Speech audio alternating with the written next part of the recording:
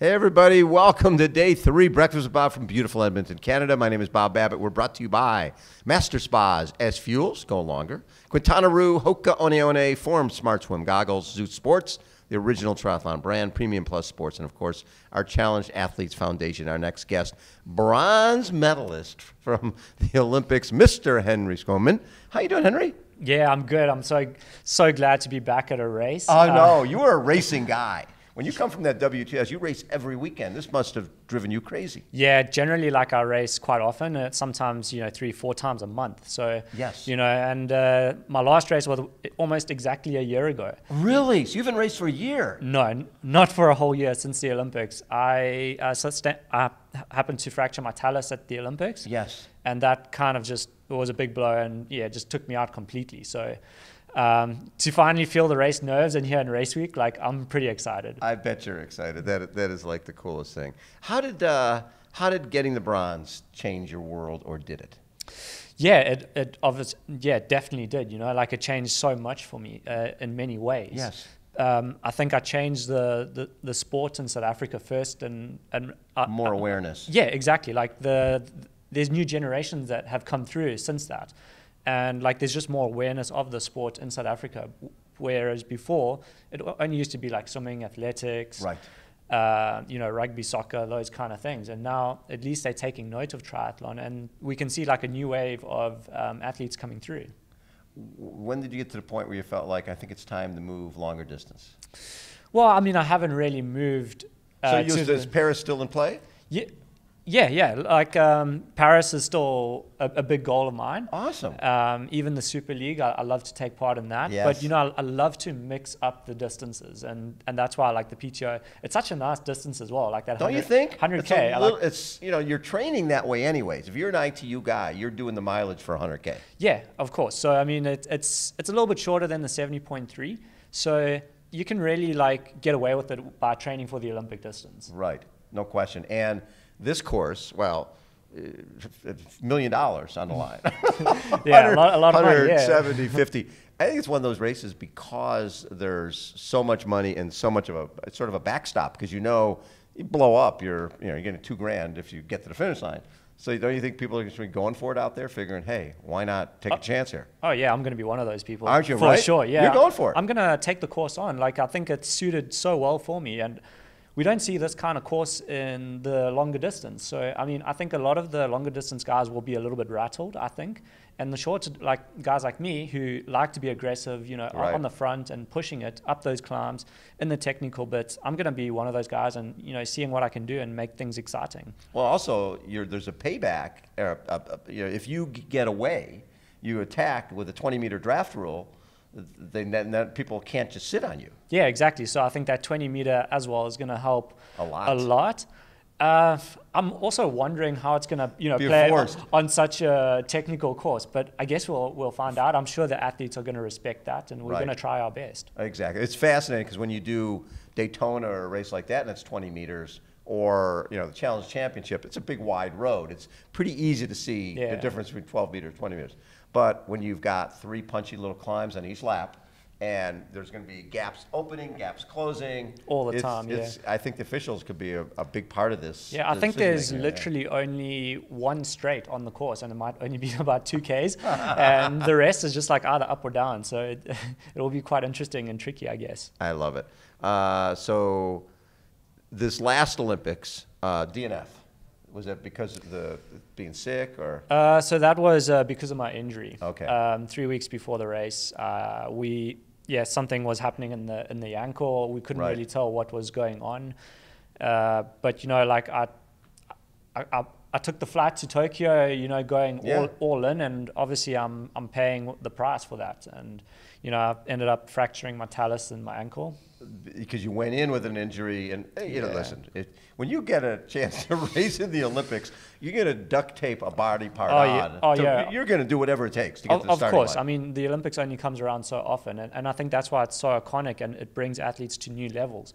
But when you go into that Olympics with like gold medal type of form, you go all in. Right. So between now and will you be doing 70.3 Worlds? What else will you be doing this season? Yeah, I mean, for me, I just want to kind of get back into racing, and this is like my first step back into it. So I've got the Commonwealth Games after this next weekend. Yes. And yeah, and you've taken a gold and a silver, right? Yeah, I've got a gold and a silver, defending my gold from last year. So that's going to be super exciting. This is like a nice tune-up, I guess. Yes. So it will be good. A little bit more controlled, so can really see like where the form is at, how's the foot feeling. Right. And and test myself against the best athletes in the world. I mean, the field is unbelievable. It's good. It's good. Well, you're used to that from WTS. Every time you're like, oh, there's Gomez, there's Alistair. There's it's so good for the sport. We're just pushing each other, like pushing that boundary, and I think it's just making the sport so much more exciting. Well, especially beginning of the season now, if you go to the U.S. Open, if you go to Canadian Open, you're going to have the best field in the world. Right, so you're able to push yourself against those guys multiple times, which is what you're used to. Yeah, it's such a good concept. I think it's brilliant that we have like 4 races. Everyone is in their prime condition. Right. Just throw all the money at it, and it creates sparks and it creates excitement. So I think it's just brilliant. Now, is Collins Cup in play for you, or because you haven't done that much racing? I wanted to do it last year, and I Right. really would like to do it this year.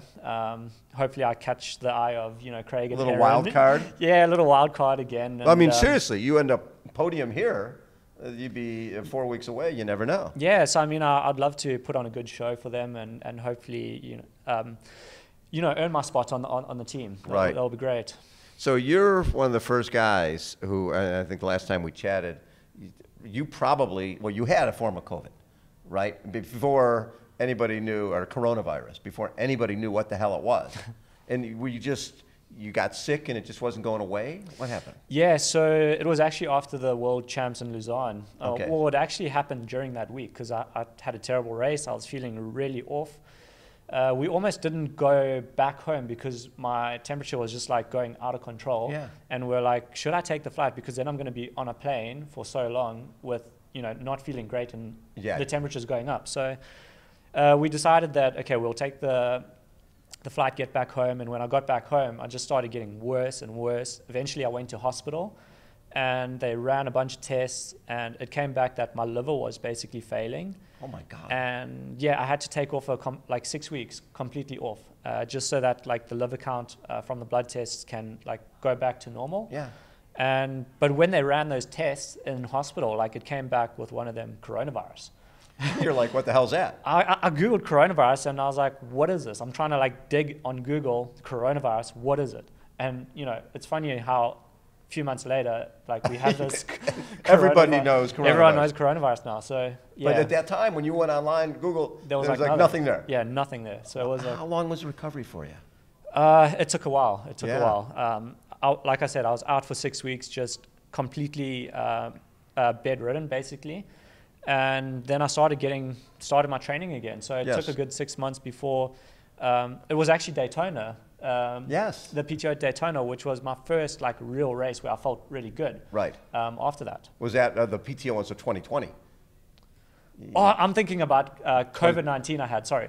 So COVID-19, which I had in 2020, that was also like a good few months to get back to form. But I'm thinking about the Super League in 2019. 2019, okay. Yeah. But that's pretty wild that you had something that now, I mean, you can't walk up to any person on the planet and say coronavirus and have it. But there you're like, corona what? I know, right? Yeah, it was so strange. Like, I mean, I obviously picked it up somewhere along the travels through Dubai. Yes. Because it was a Middle Eastern strain. So yeah, super interesting, super strange. And fortunately, I bounced back to full health. Yes. And when I look back at, different shin stress fractures, 2009, out for 2 years. You've gone through highs and lows in this sport. I think we all do. It definitely, right? It shapes you, it defines you as an athlete, it builds your character. And sometimes you have to go through those hard times to really learn from it, because you're not going to learn as well from it if someone just tells you, do this. Like, you actually have to experience it, and then if you experience it, you come out so much better. Right. I mean, obviously, you're used to racing under the brightest lights with the best field in the world. You go to the Olympics, that's what happens. Yeah. So you don't get intimidated by something like this. No, are you referring to the injuries? No, in terms of this race, the Canadian Open. Oh yeah. Like I love it. I thrive off this kind of stuff. Like the more competitive the field is, the more it pushes me, the more it motivates me. Right. Especially in training. Like when I know I'm preparing for a big race, and I think that's why I really shine at those games, events, and those big ones that really matter. It's because it pushes me beyond my limits. Sometimes a little bit far, like we saw before the Olympics. Yes. I had the injury, but again, I learned from that. I know where my boundary, where it stands. So hopefully I won't go over that limit, but I can really, nudge it. It's always fascinating when we're in Kona every year, and there's that fine red line between being the absolute best shape of your life and being injured and sick. Oh yeah. Right? It's right there. That's the one thing about the Olympics is that you want to actually just get there healthy, because probably 50% of the field is there with an injury because they've pushed too hard. Right. So if you go there healthy, you're probably already winning the medals. I remember there was Frank Shorter won the 1972 Olympic gold medal. And he when I had him on the radio show once, he was saying, the biggest mistake people make is they go to the Olympics and they try to do something they've never done before. They need to be superhuman rather than, if you look at, especially in the marathon, if you look at the people who come closest to what they normally do, they're the ones standing in the podium. Yeah, exactly. Right? And so when you got your podium, I'm guessing that wasn't something extraordinary. Oh yeah. Because what you had trained for was exactly what you put into practice. Yeah, our plan. I mean, everyone was for the Rio Olympics. Like we had the hill. Right. We had like the heat. Looking back now after Tokyo, that heat was kind of nothing. But yes, yeah. Everyone went into like full heat prep, doing like insane hills.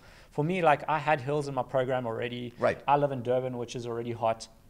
So I just basically did my normal training as I usually did. Right. And, just focused on, improving. Because at that time I was still young, very young in the sport, and I was still continuing to improve. Right. So we just, kept it, like thought of it as another race. Exactly. It's another race. Another race, and, just focus on that, and that's what we did, and it worked out. It paid dividends. And this is another race with $1 million prize purse. Yeah. And one of the greatest fields ever assembled.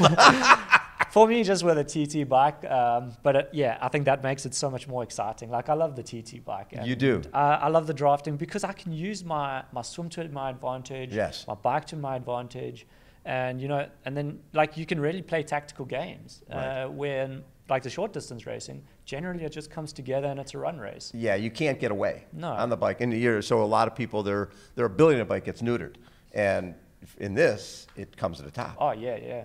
And I'm really like, I feel like I want to make a kind of a stance that I'm that I'm back. So let's see what I can do on that swim and bike, and then the run. I guess we'll find out where I'm at with that. I love it, Henry. Thank you so much for taking time. I'm glad you're healthy. I'm glad you're here. So much. Yeah, I love feeling those nerves again. So it's exciting. Very cool. Henri Thanks, Schoeman Bob. has been our guest again. Breakfast with Bob from beautiful Edmonton, Canada. Great race coming up on Sunday, and Henry's going to be out there kicking butt and taking names. Hold on, everybody. We will be right back.